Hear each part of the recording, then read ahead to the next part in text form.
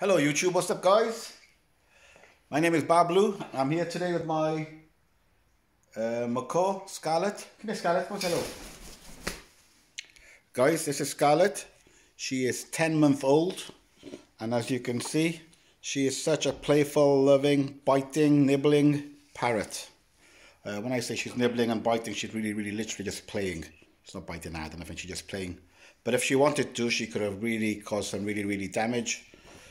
So she is really just playing around, and we want to teach her not to bite the fingers. So every time she goes to bite the fingers, we make a noise like ah, and she releases it, ah, and then she realizes that she's hurting you, and she just learn to go a little bit soft on you.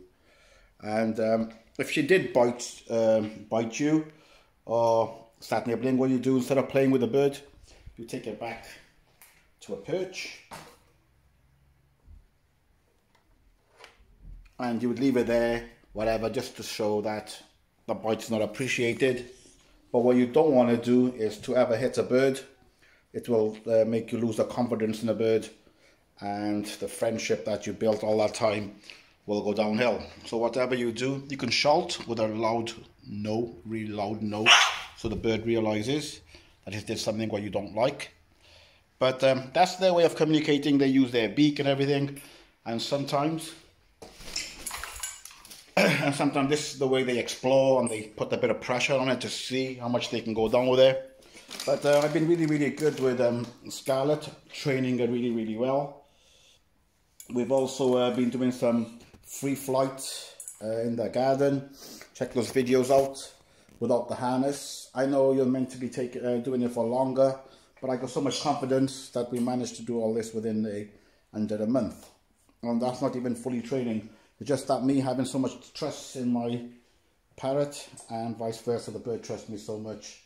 I can literally, even while she's eating, go underneath her wing like that, and you can see it's not even bothering her.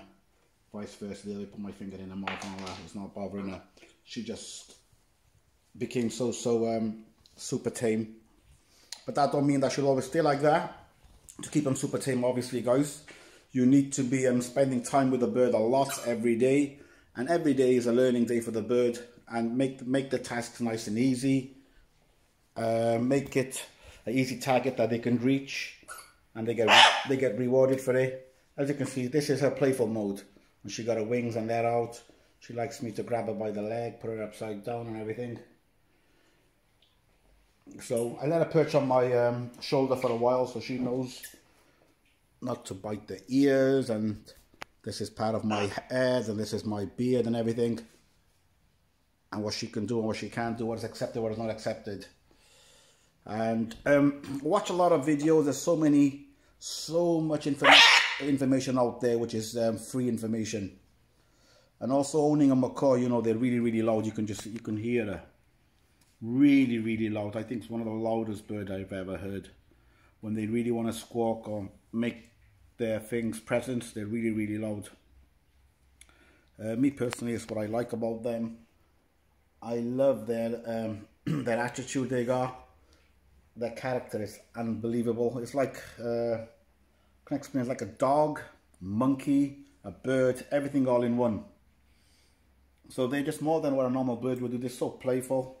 Let me see if I can get it down. If I can get this camera standing somewhere like that.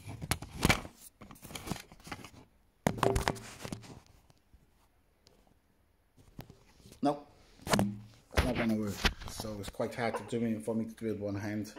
What I also does is when she's on my shoulder, gets her head, gives her all this nice little scratches, what she really enjoys, and she'll sit there for ages, just enjoying it.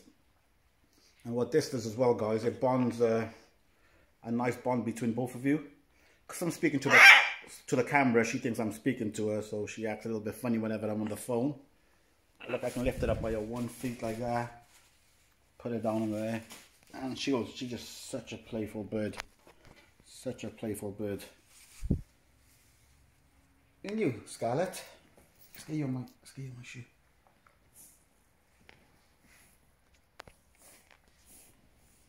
Let me show you guys the size of a tail, guys. It is absolutely long. So the Scarlet macaw has the longest tail from all the macaws. Look at the size of that tail. Maybe longer than the bird. So guys, another thing as well is a lot of people get bit because when you go to a parrot, you put your finger straight into their mouth, which is absolutely wrong. You're asking for it. And sometimes bird, they're in different moods every time. So what you do, you approach them very, very nicely and calmly. Put your finger there nice and gently. If you put your finger there, sometimes they will bite you. But then you have to correct them and let them know that it's not accepted by a sharp no, and then don't pay them no attention. So they realize they did something wrong, which is not accepted. And every time they're playing with you, look, the more they play with you, the more time you're giving them, the more you're scratching them.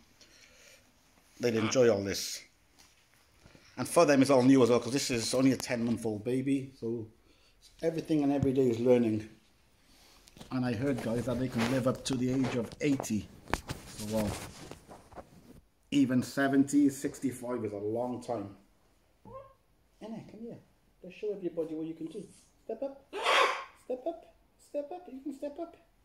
So look, I'm asking her to step up. If she's not stepping up, I'm not going to force myself to do it. I'm just going to let her do it in her own time. Step up, Scarlet. Step up. You can step up. And then we can take her like this. Hold her like this. Hold her upside down. Put her on my lap.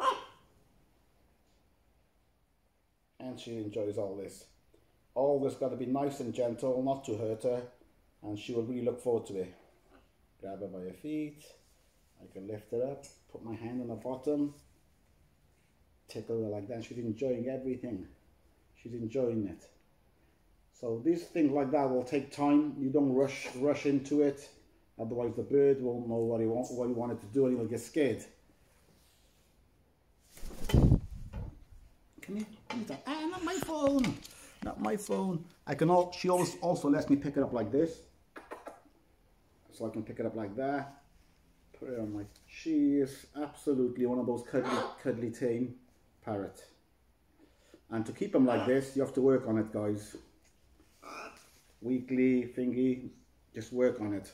And then the bird will learn what you want, and you will learn what the bird likes and what the bird doesn't like. If you have any other advice for me, please, I'm always there to learn myself. Put your comments down below, and if you have any questions, put your comment down below. I'll do my best to answer. I'm not a bird expert, even though I've had birds all my life. But I don't say I'm an expert at birds or monkey or anything like that. So I'm always there to learn, and always also there to be corrected. So this is something what I just found that works with me, which I'm sharing with you guys. And hope that the information comes useful for you guys. Also outside here we have a big massive aviary that my monkey shares, Chico, and also the macaw shares. And this allows a lot of them to have, see the outside world, a lot of fresh air, and mainly and most importantly of all is that it lets them get a lot of the sun, which is very, very important. When you have these birds in your living room, in your bedroom, and they don't get the sun, you need to make sure that you get a way of getting that vitamin D to them, so their health, their skin, the colour on their feathers and everything stay nice and beautiful. She is right now still going through a molt. Let me just take it off my shoulder. There you go. So I've got perches up here for her. I got her cage up here for her with a bag on the top. I got another one up here for her to break this and chew these up. And she's got this whole room that she can fly around.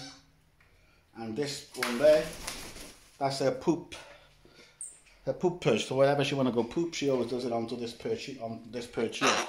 And also I've trained her to fly off me if she needs to go poo. Go there and do a poo and come back to me. And so far it's worked amazing. I thought it'd be harder to train her to do this, but it's come really, really good. So this is the aviary, guys. As you can see, it's really, really raining now, and she loves the shower. I'm not going to put her up here now because there's not enough daylight left to dry her feathers up. Don't want her to catch a chill. Go on, off you go.